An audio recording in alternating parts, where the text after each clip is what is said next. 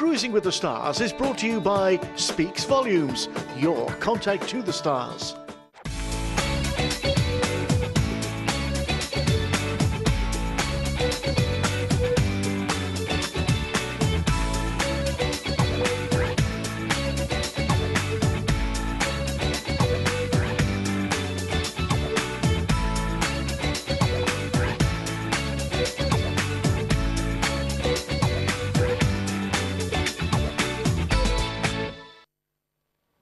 Hello there, great to be with you today, and a very warm welcome to Cruising with the Stars with me, Debbie Jones. Now, just before I introduce our guest for today, let me remind you about this.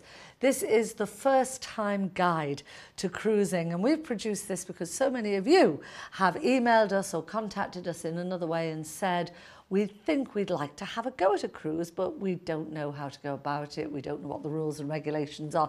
So we've put everything in here that you need to know.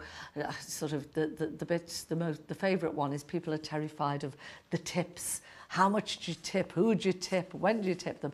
Everything is organised in here, as well as things like, do you need inoculations or anything like that? Really handy, this.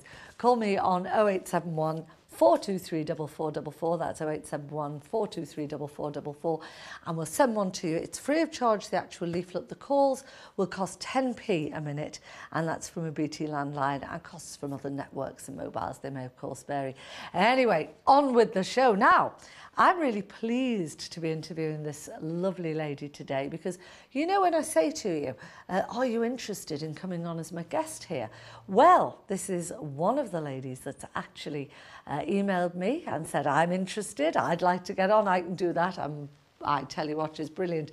Michelle Montuori. Michelle. Hi, how are you, Debbie? I am fab, and it's great to have you here today. And thanks for inviting me. Well, it's a pleasure. You emailed me and you told me a few of the bits that you've done. I thought, oh, she looks good.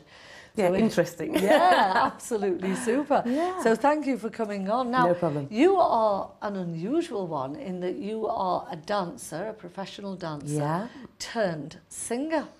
So, so when did you start dancing? Well, I trained from about 12 years old, and I went professional when I was 16.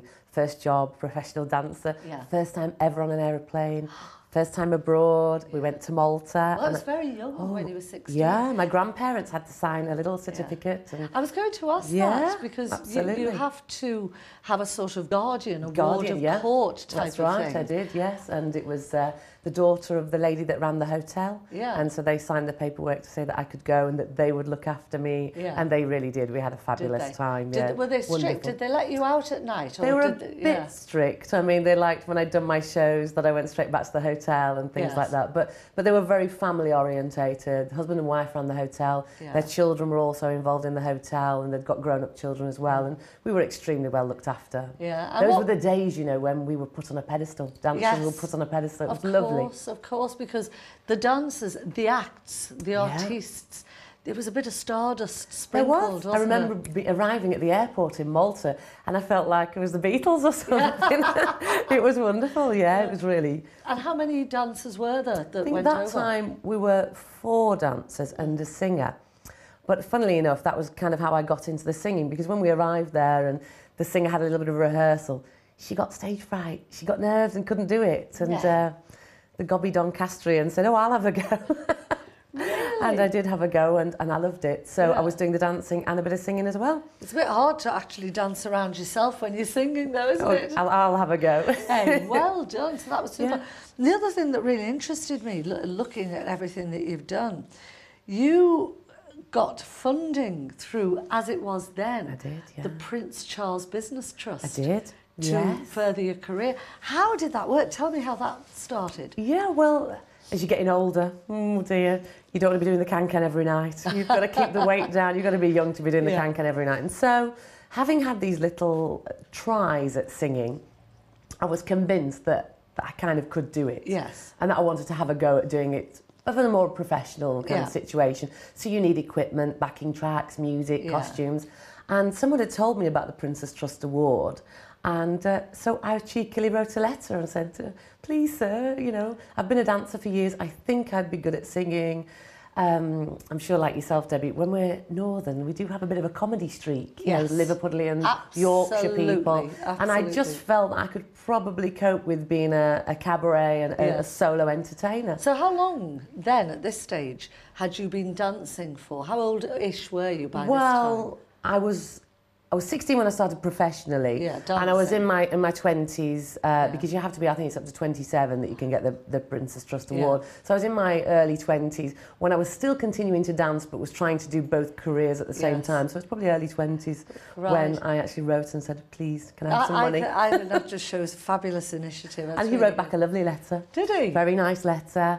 And you have to do a business plan, and there's a little bit involved with it, and you get like a guide, a gentleman or a lady that guides you. And I had somebody, strangely enough, from the coal board, which had totally nothing to do with singing or dancing, but it was very good in business matters. And so he was my guide, and very good. And yes, you get the letter from Prince Charles, the good luck letter, the money, and it was wonderful. It was a great start. In your local Doncaster Herald or whatever. Yeah, the Free Press. I bet you got a really good story. I did, yeah, great story. But what we're going to do now, we're going to take a listen to you, just so that our lovely viewers can see what a great voice Michelle has.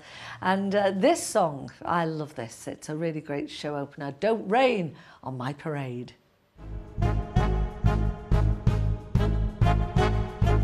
Don't tell me not to live, just sit and butter. Life's candy and the sun's a ball of butter. Don't bring around the clouds to rain on my parade. Don't tell me not to fly, I've simply got to. If someone takes a spill, it's me and not you. Who told you you're allowed to rain on my parade? How much my band out, and don't be my drum. And if I band out, your turn at at least I didn't fake it, hat, sir. I guess I didn't make it, but whether on the roads of sheer perfection, a freckle on the nose of life's complexion, a sinner or a shiny apple of its eye. I've got to fly once, I gotta try once, only can die once, right, sir? Oh, life is juicy, and you see, I gotta have my bite, sir. Get ready for me, love, 'cause I'm a-comin'. I've simply gotta march my heart's a drummer.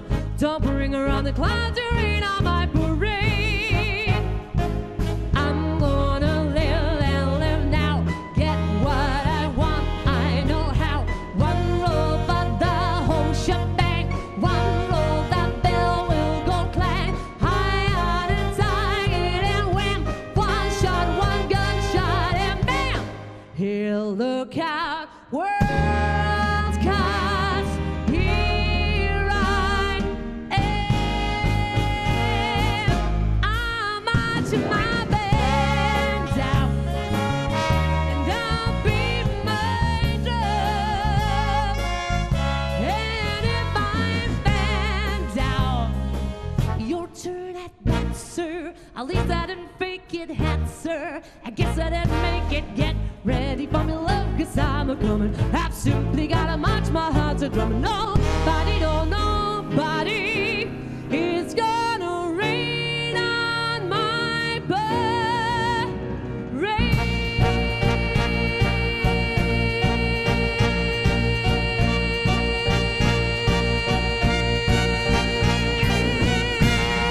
Keep it lovely, thank you very much, good night. The fantastic Michelle Montori there singing Don't Rain on My Parade. That's a cracking song. Are you a fan of Barbara Streisand? Oh, what a voice. What a belter. I was listening to her on the radio yesterday. She said that the British people call her Streisand, and she says she likes Streisand. Streisand. Streisand. Yeah, so I'll have to change my... What a wonderful singer, yes. Yeah. She's got plenty of welly, bit of power like myself. Yes. And I think the reason that I do a few songs, I've got the nose, you know, like Barbara Streisand. Sideways. That's a very nice nose. It's a bit of a Barry Manilow nose, isn't it? So I do Barry and Barbara Streisand. I was going to say, I used to have one of those. Did you? A Barry Manilow nose. Oh, I don't think I dare do that. Oh, nothing to it. But yeah, great voice, great voice. Now you sang that. I mean, you're a real superb performer.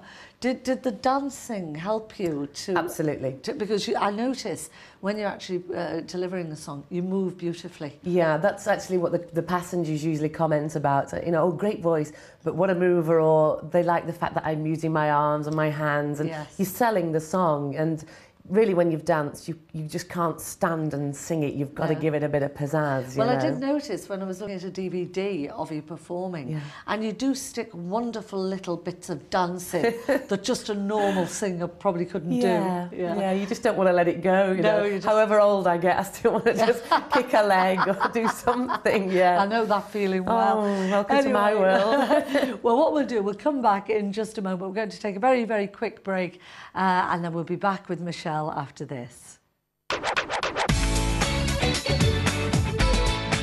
Cruising with the Stars is brought to you by Speaks Volumes, your contact to the stars.